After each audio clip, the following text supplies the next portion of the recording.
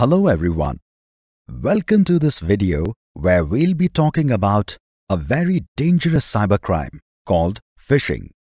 To understand what is phishing, let's introduce you to our friend Anmol.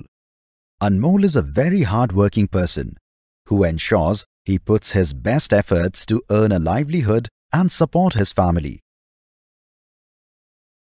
One fine day when Anmol was engrossed in his office work, he received an email from the tax department saying he was eligible for a refund.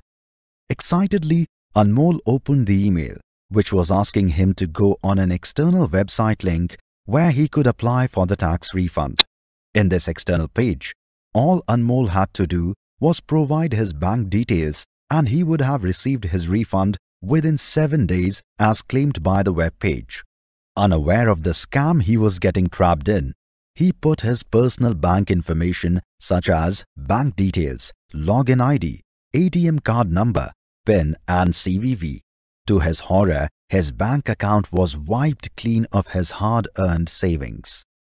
Anmol then visited the cyber fraud authorities where he was informed that he was a victim of phishing, which is a process in which hackers send a dubious email and ask people to fill their bank information. You can too become trapped in this fraud if you are not careful. Let us first understand how the hackers work.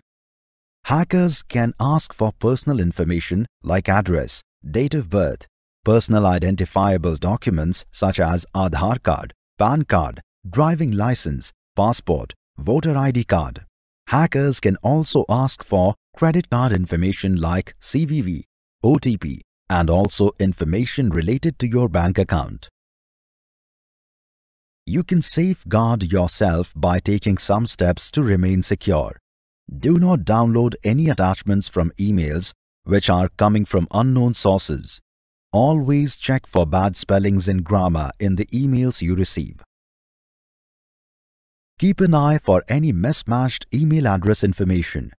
Beware of unexpected requests regarding personal information. Be sure to check from where you are receiving an email. Check the email header as well as email authentication and the signature at the end of the email. Do not submit your personal information on any website you are not familiar with.